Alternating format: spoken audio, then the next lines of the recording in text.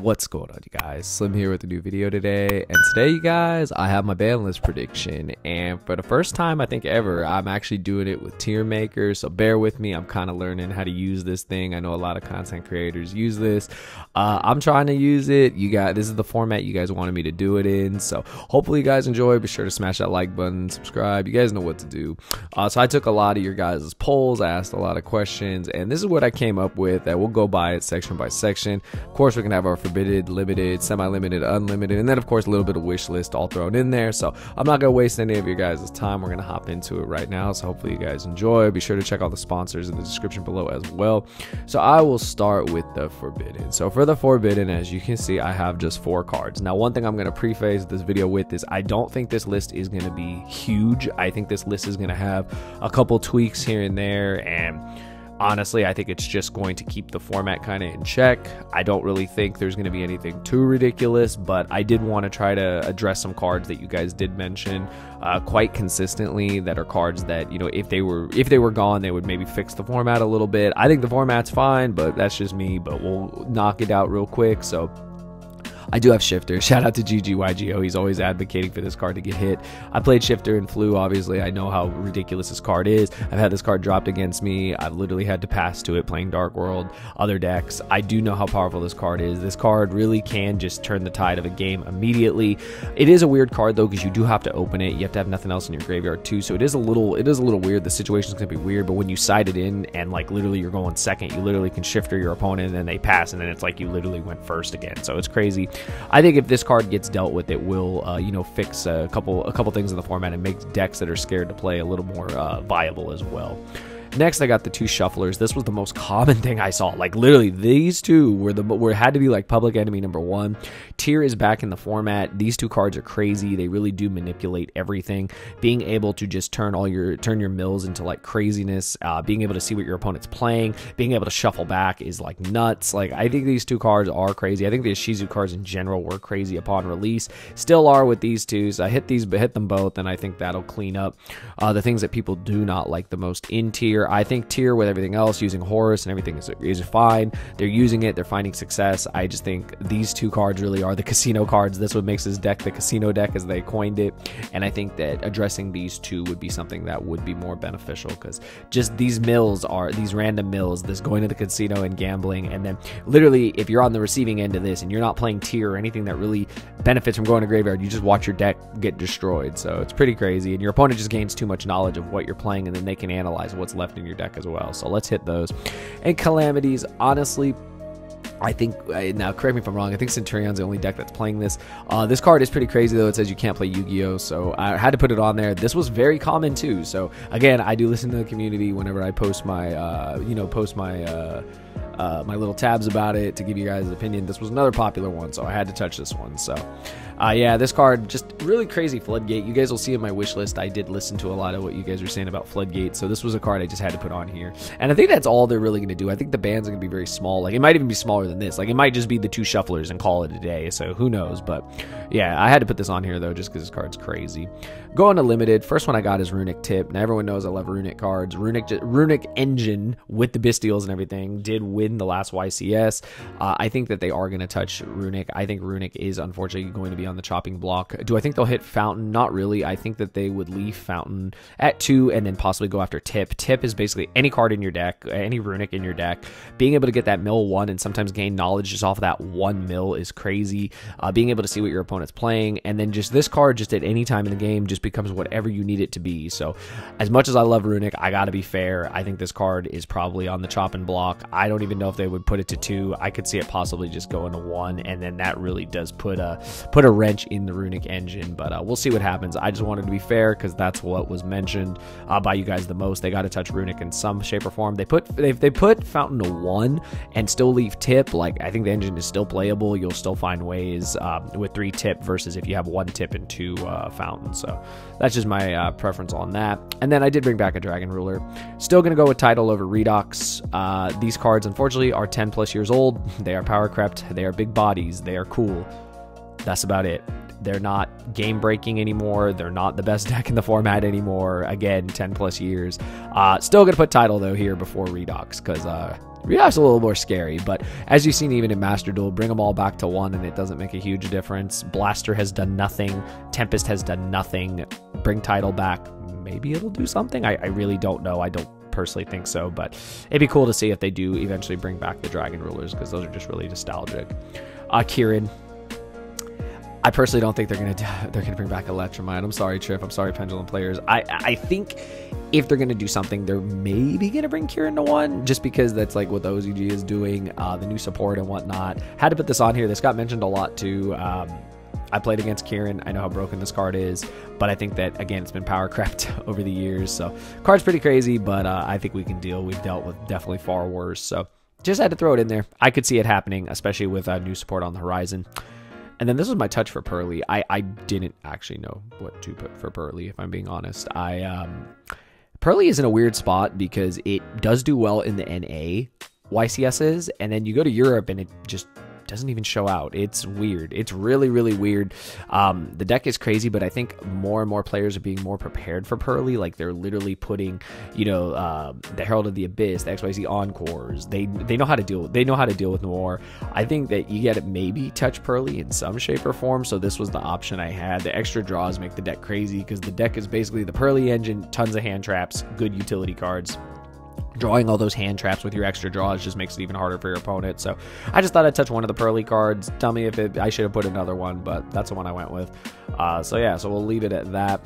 We'll move on to the semi-limited. Again, everyone knows semi-limited is weird as far as a category on the ban list, but I'm starting to come around to it more to see it's basically like a testing zone. It's basically like a small like area where they're trying to see, okay, if we put a card from 3 to 2 or bring a card from 1 to 2, what's its impact in the format? I think they get a lot of information from that. So these are the cards I put.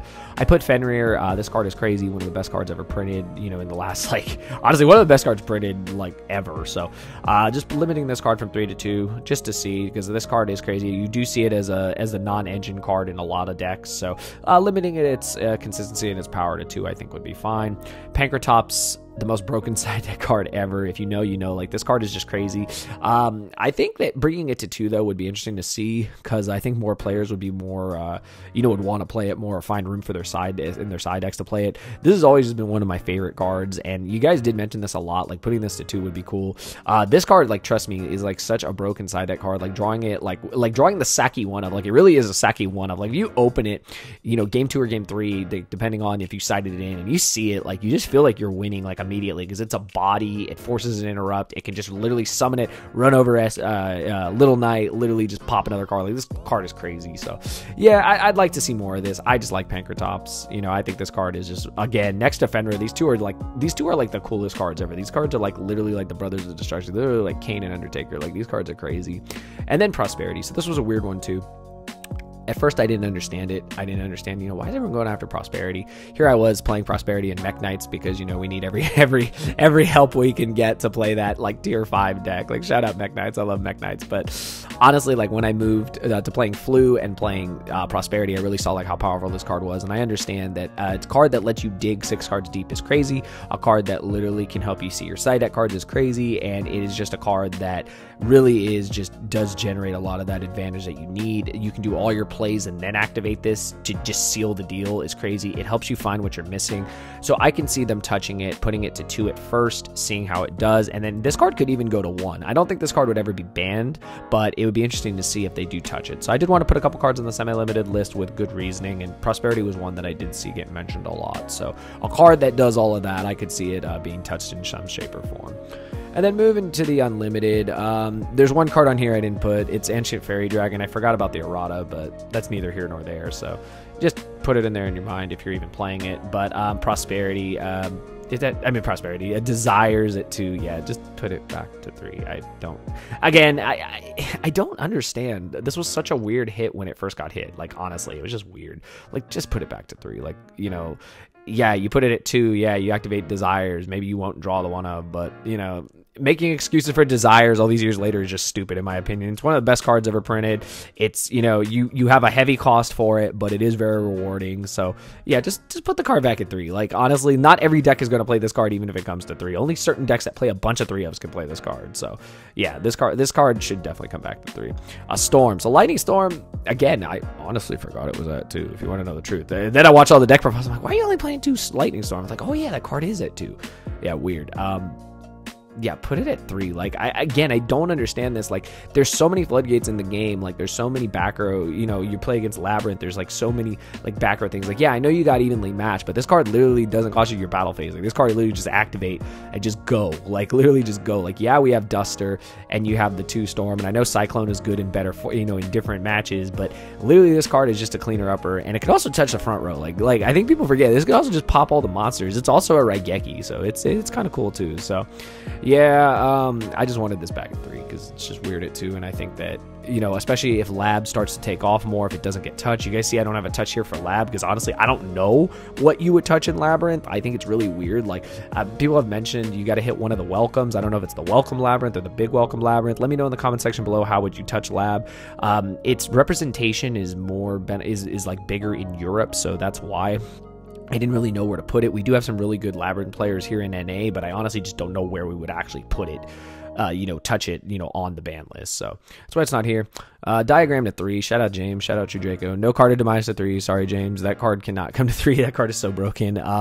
But give him Diagram. I don't think this card would make a huge difference. I'm not even going to put it at semi-limit. Just bring it back to 3. Like, just bring it back to 3. Let it. I'm trying to think, like, is it still at 1? I think it's still at 1. I honestly don't even remember. Like, let the dinosaur decks try it out again. Like, what was it? The true Drake. It was a true Draco dinosaurs, or the Diagram dinosaurs, whatever it was. Like, they had some cool synergy. Being able to pop the babies was dope. So I'd like to see that again. I don't think that would break the format at all. So got that. And then this crappy super literally one of the most power creep cards ever, Time Seal. Oh my gosh, yeah, this card doesn't do anything. I had to throw something on here. Like, just bring this card back to 3. No one's gonna play this. This card is as old as time. This card is older than I am. Like, this card is literally just like, no, this card's not gonna do anything. So yeah, I just wanted to throw a random one in there because I'm like, yeah, what's the one card I could think of that just literally bring it back to 3 and no one's gonna notice? It's gonna go completely unnoticed, kind of like Yatagarasu did. Yeah, Time Seal is basically the same thing. It can go completely unnoticed. This card is slow as hell. So yeah, just bring it back to 3. And the last part of the video, guys, the wish list. This is some of my wants, but 98% of it is what you guys mentioned. I'm going to give you guys what you want with good reasoning. I'm just going to get mine out of the way. Free my boy Colossus, even just to 1. So many ways to stop it. Stop making excuses. I don't think it's going to happen, but free Colossus would be kind of cool. I like to see grass come back. I just liked grass decks. Completely biased. I loved grass decks. I loved Grass Minerva. It was such a fun deck. Grass Infernoids was crazy.